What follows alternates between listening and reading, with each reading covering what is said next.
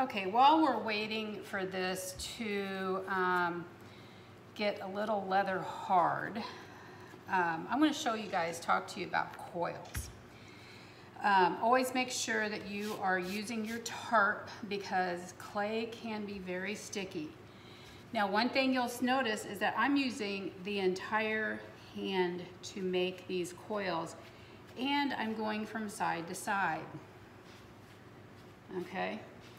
Now, with these coils, you want to make sure that you are continually moving your hand down the coil. Now, because if you do not, what will happen is that you will make a thin section right here, and that's not good.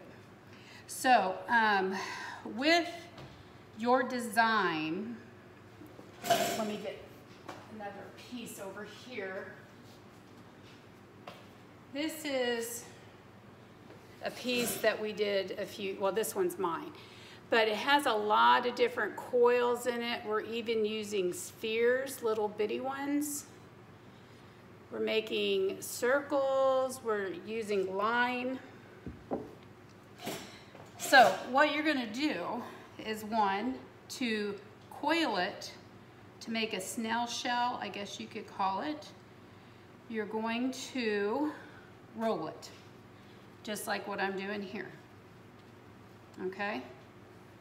Now, this is not the end of it. This is just the beginning, because what you need to do now is get your wooden modeling tool, hold it so the back is pointing up, and you're going to blend in those coils. And that's gonna help your coils stick together. If it does not have blending on the inside, it will fall apart. I can guarantee that. So you're gonna blend it. And when you get ready to connect coils, you will connect them too. So let's say we have this all blended. All right. It's not blended on the outside. All right, we want to keep that type of design, so it's three-dimensional. It does come up off the surface a little bit, okay? Now, I'm going to kind of keep this in here for right now. I'm going to take the paper out of it, okay? But I'm going to keep this in here to kind of help support it. So what I'm going to do, and everybody's going to get one of these too, this is a scoring tool. See how it's got those little prongs? You can use your needle tool, but this kind of helps out a little bit more. So what we're going to do is we're going to take the scoring tool, we're going to score up this section right here. And then we're going to score up this section. We're going to take some slip that hopefully you still have. If not, you know how to make it. We're going to add some of that sticky slip on here. We're going to take this part and we're going to push it onto the surface. Okay?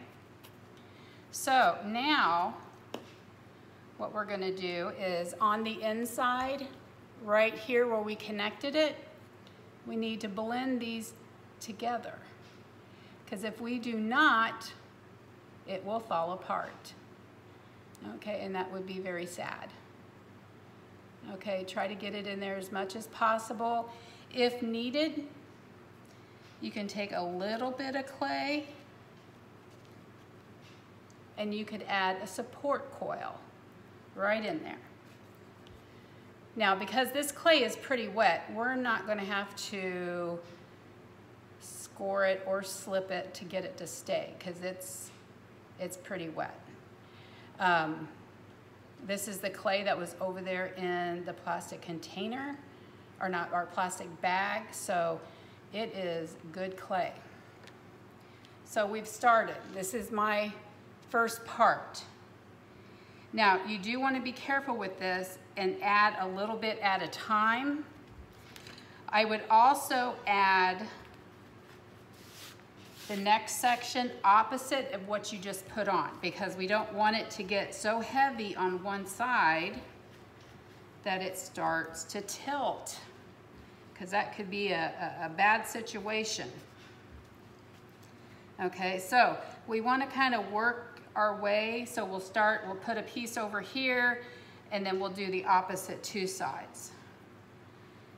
Now, you can create all different types of designs with coils.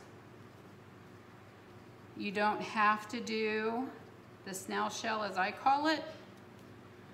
I'm just starting making this so that I have a good platform. You can also use horizontal coils, and that is where you're just taking a coil, just a regular coil. Clean this off. And maybe I want to put a little, maybe some coils right there. So I'm going to get my paintbrush. I have scored it up.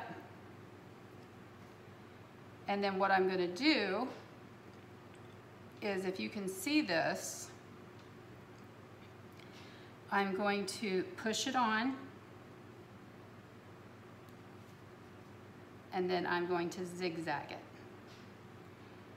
Now, the reason why I'm not adding slip in between those rows is because that clay is wet. I just added it to my bottom drape mold that I created. And always make sure that you have your hand on the other side of where you're blending, because if you don't, it will fall off, and that's not what we want.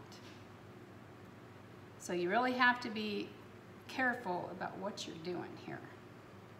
Okay, now if you find that, like I'm thinking this side is kind of falling over a little bit, we may want to get some newspaper and put underneath that to help hold it.